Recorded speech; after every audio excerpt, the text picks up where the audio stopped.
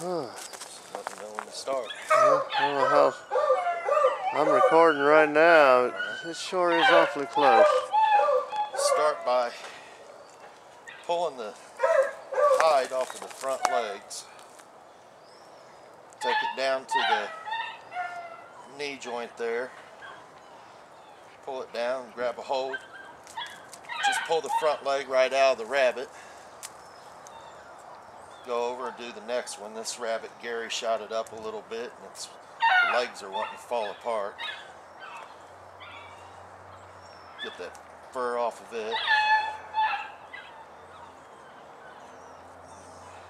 Grab hold of the leg, pull it out. You got your leg there, all you gotta do is cut the feet off.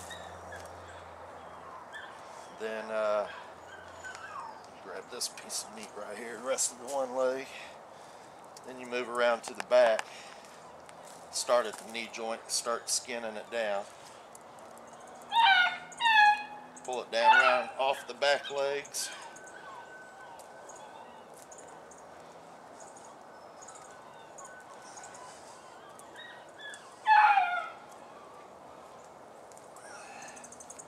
Get off the back legs there. Pull it down on the back just a little bit.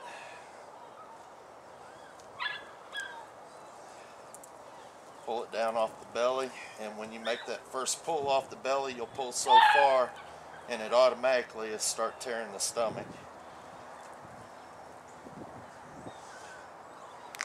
Pull the hide on down a little bit, about halfway on the back.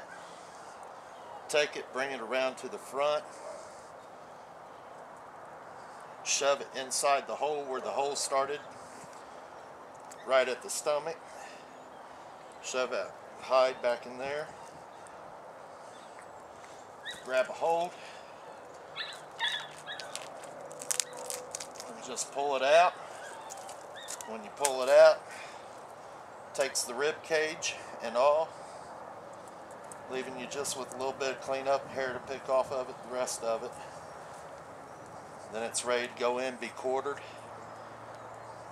soaked in some salt water, and go in the skillet.